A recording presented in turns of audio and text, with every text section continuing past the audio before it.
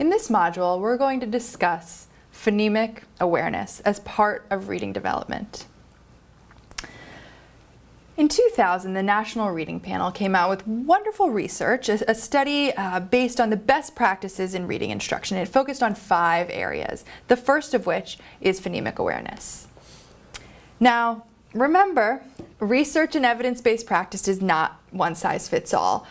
For as wonderful as the work of the National Reading Panel is, I do just want to make sure we're all aware that this research was not done on students who are English language learners. So it's very important that if you have students in your class or on your caseload that are from culturally and linguistically diverse homes who are English language learners, be sure to supplement what we talk about with evidence-based practice for those specific populations. So phonemic awareness. I think it's important to start by having a larger understanding of phonemic awareness within the larger umbrella of phonological awareness. So phonological awareness is the ability to recognize that words are made up of a variety of sound units. It encompasses a number of sound-related skills necessary for a person to develop as a reader.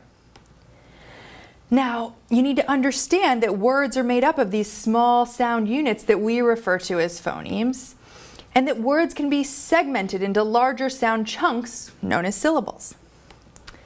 Each syllable begins with a sound, the onset, and ends with another sound, the rhyme. So phonological awareness provides the basis for phonics. So what is a phoneme? A phoneme is the smallest unit of sound in a language that holds meaning. So this refers to only one aspect of sound, the phoneme, when we're talking about phonemic awareness. The ability to hear and then manipulate the different sounds in a language.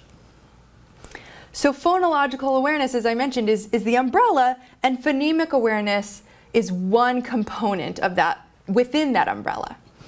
Phonemic awareness is a sub-skill, if you will. Phonemic awareness is so important to our work and our practice because it's the foundation for spelling and word recognition skills. One of the best predictors of how well a child will learn to read is phonemic awareness. And so it's so important that we fold phonemic awareness activities into each experience that we have with one of our students.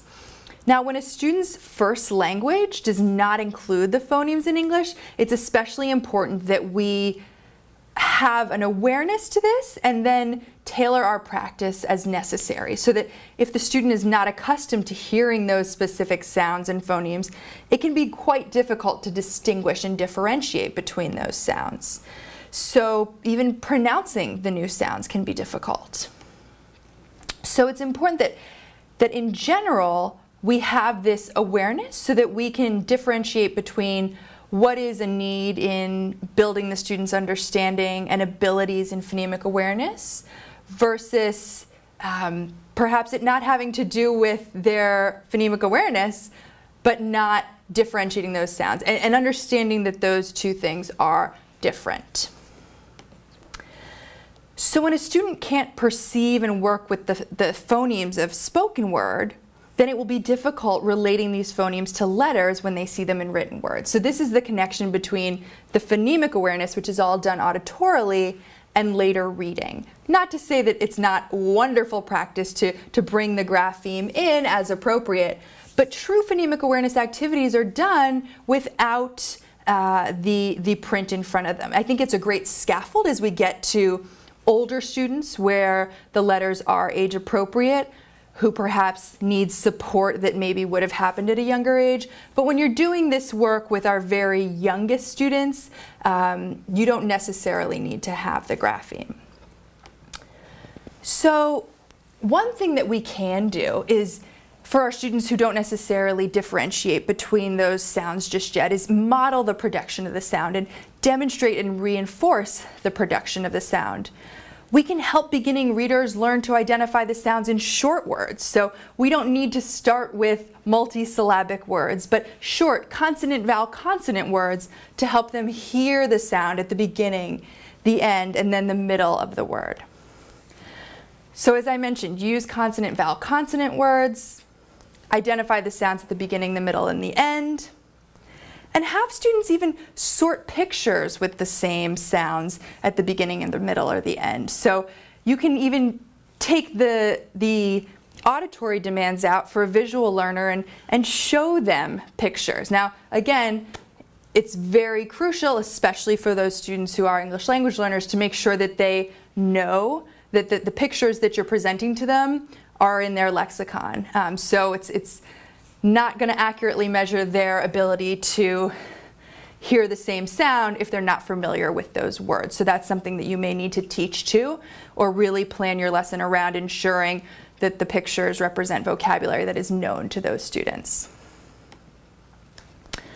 Another strategy to bring in a kinesthetic component is a program called Sounds in Motion. Now remember, we talked about evidence-based practice earlier, and so I do just want to mention that it's important to review the research behind any program and supplement it with additional evidence-based practice for the populations that you're going to be using the program with. But one of the things that I do really like about this program is that it uses gross motor body movements that have the same characteristics as the sound that we're asking the student to produce and perceive.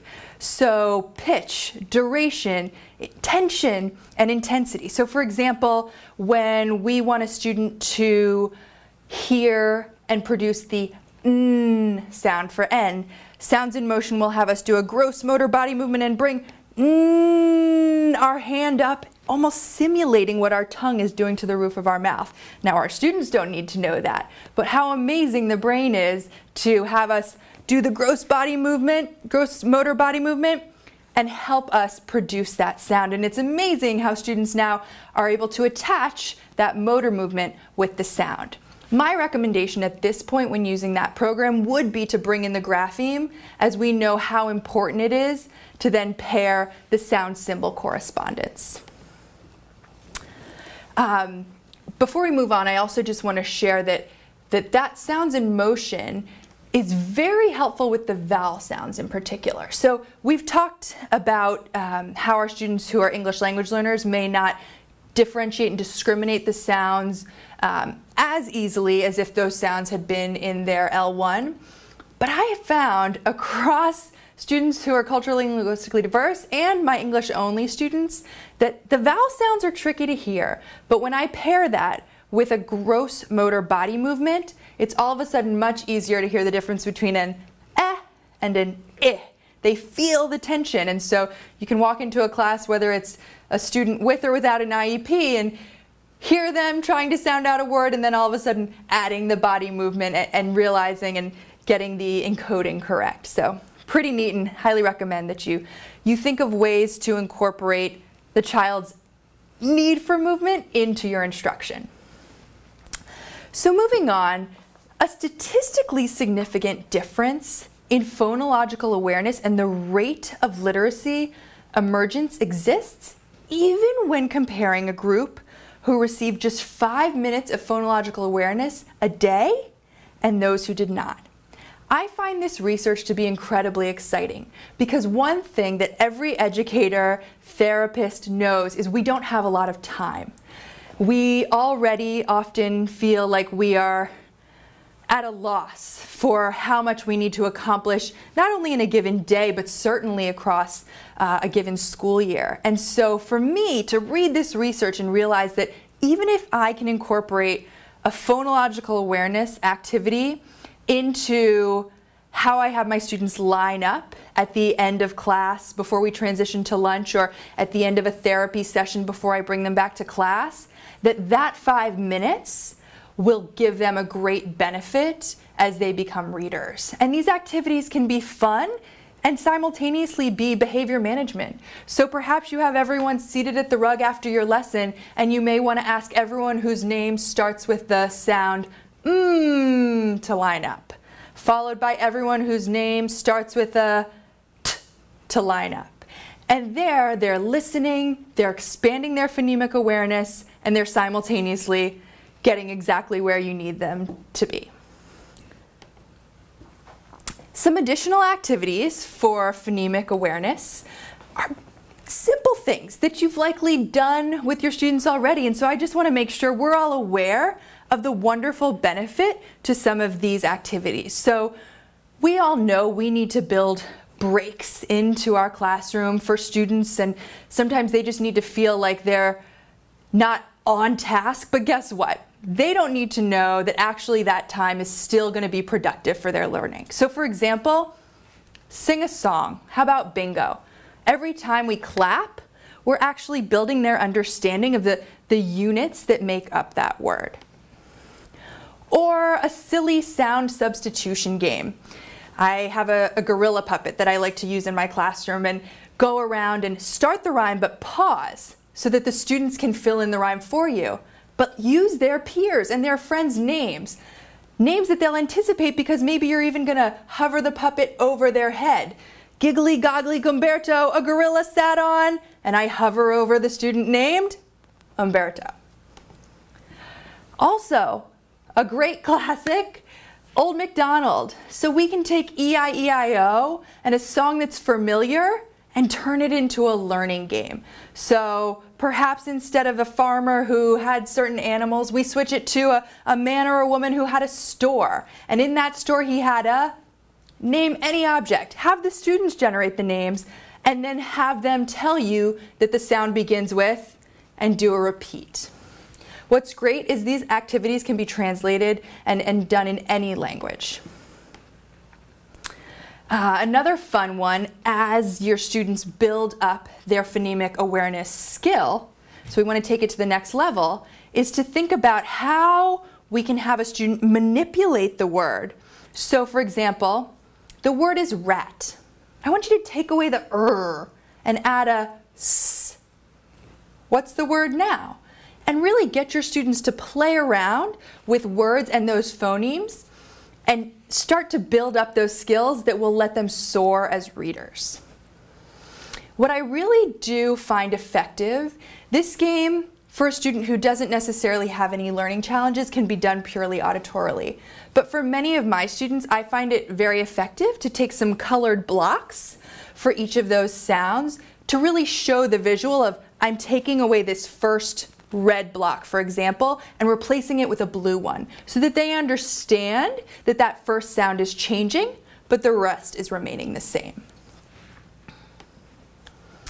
Again, I highly encourage you to get to know all of your students and their language backgrounds, and these activities can be done in all languages, so it doesn't need to only be done in English. And please know that there's such great benefit, and the research shows us the more we tap into our students' first language, their L1, that transfer into L2 is profound. And so let's take their strengths and bring it over rather than trying to have them start an uphill battle relearning to read without making those connections for them for what they may already know in L1.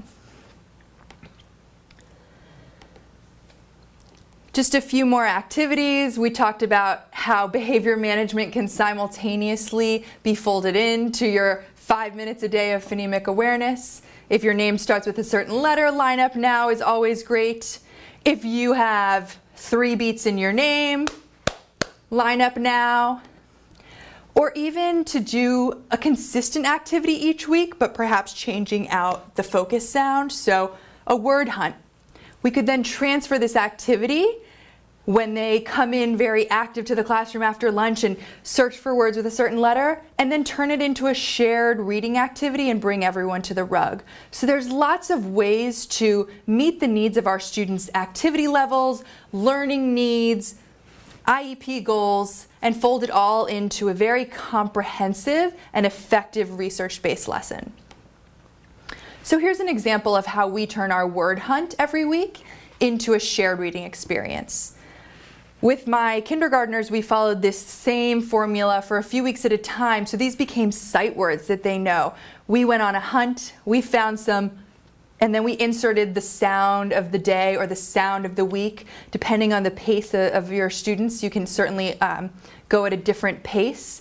And then we would insert those pictures. Sometimes, depending on the students, I may hide those pictures around the room. Depending on the age, you may use realia, and they would actually find the objects in the room. Now, I don't imagine that, hopefully they're not finding bugs or beds in your classroom, perhaps a cot, but you can find different ways to engage your students on this hunt, but bringing them back together and they join you in this reading activity with the visual support and with words that have become known sight words as you repeat the structure of the activity each week.